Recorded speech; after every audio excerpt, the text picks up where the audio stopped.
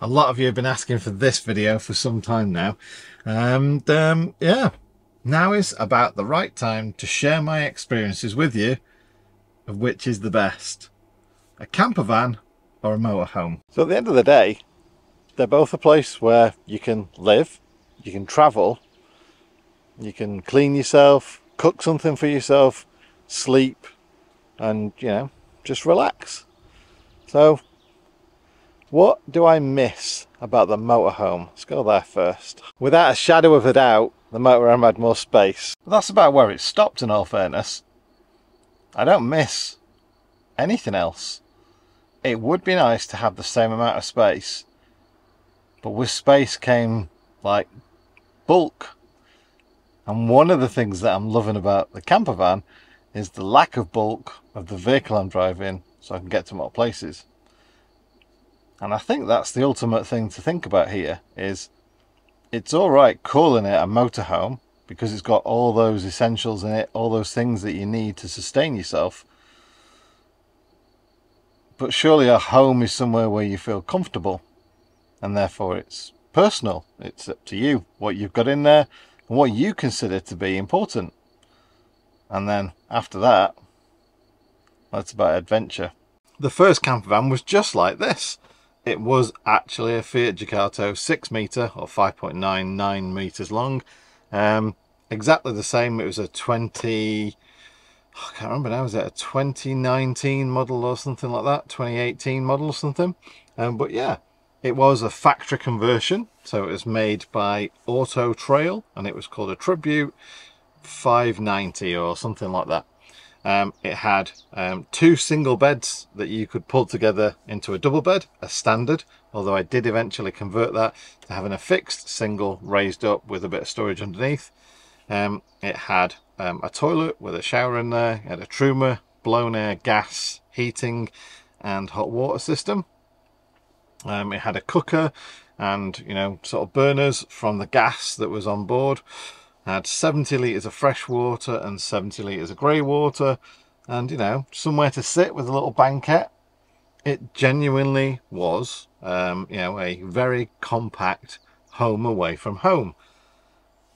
And our first motorhome was pretty much an identical kind of spec from that. It was 5.9 metres long.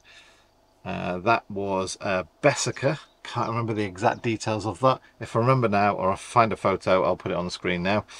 And that pretty much was the same sort of aspect. It had a toilet, shower room, a Truma blower heating system, which also provided hot water for the shower.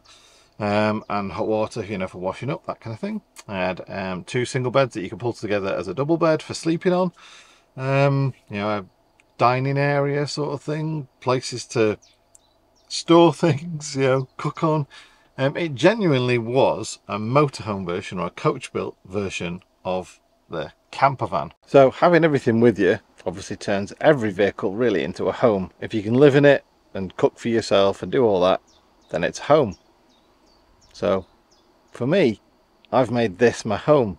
The last van, motorhome, was called a motorhome, and it had everything the same. So it isn't about whether it's a motorhome or a camper van, but it's what you do with it.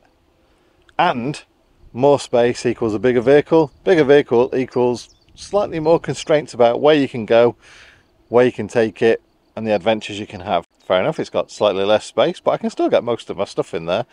But I can go to more places. If you're thinking, well, what's best for me? Well, let's have a chat and I'll go over some of the things that have been important for me over owning different types of motorhomes and different types of camper vans, and therefore the things that I think possibly might make a difference if you're thinking of choosing one or the other. So the first thing I think as a bit of a topic is stigma, actually. When I had a camper van that was factory built, that was all right. When I moved from a camper van to a motorhome, there actually was a little bit of stigma. Oh, going to be a motorhome, are you? Going to be one of those? Again, from people with camper vans. And then get the motorhome, sell the motorhome and get a camper van. And then you kind of delve into a different little bit of a problem, which is it's a self-built camper van. So actually this was 6 months ago a builder's van, or you know, a delivery van or whatever. It was just a van, and now it's a camper van. It's my home. However, there are a lot of people out there that will see it as a little bit of a downgrade. There are other people that will see it as, oh God, you've got one of those, have you? Not got a lot of money then, have you? Or there's just people around that might just say, oh dear, you have to build your own camper van. Oh, that's a shame. You've not got, you know, you not just go and buy one. So there is those aspects to owning a self-built camper van to a motorhome, or even just a camper van to a motorhome. There is even an A-class, which is a completely factory built motorhome, where yeah, people do have a bit of a stigma between an A-class motorhome and a coach built. A coach built is normally like the front end of a van with then the motorhome box on the back.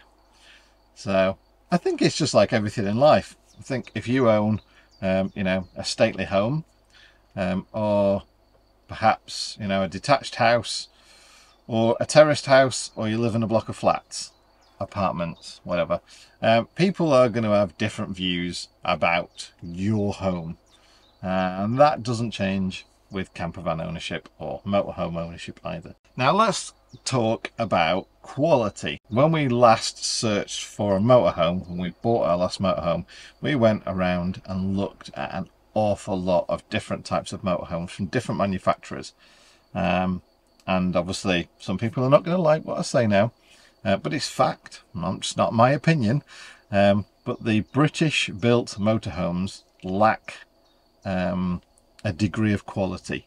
And what do I mean by that? Well, they felt almost like they'd been built with a that'll do approach, with a bit of a budget, mainly built towards, you know, an idea that someone's going to go away for a couple of weeks or 4 days, you know, a long weekend every few weeks or every few months. So therefore, that'll do. In the end, we settled for Bürstner, a German manufacturer, and the motorhome was designed pretty much, you could tell, for all year round touring. Perhaps not living in. I wouldn't say that any manufacturer out there really thinks about whether someone's going to live in their motorhome full time. However, Bürstner really did think about how things were put together, and the fixture and fittings and everything of the furniture and everything else worked really well. However, what I will say is, having had coach built motorhomes and camper vans, as in you know, a camper made out of a van, the structure of a van offers far more rigidity and comfort when traveling. So you don't get rattles, bangs, creaks, groans and all that kind of stuff from a camper van. Well, in my experience anyway, having rebuilt my last one so that it was better for me, and entirely built this one anyway. Obviously, I know there are people out there that have got self-builds and they creak and moan a bit as they travel around, but the rigidity of the chassis does offer you a greater build platform than somewhat sort of, you know, semi-flexible coach-built platform. So, from my experience anyway, is when travelling around in a motorhome, a coach-built motorhome has a lot more creaks, rattles and bangs and squeaks and everything else than a camper conversion out of a van.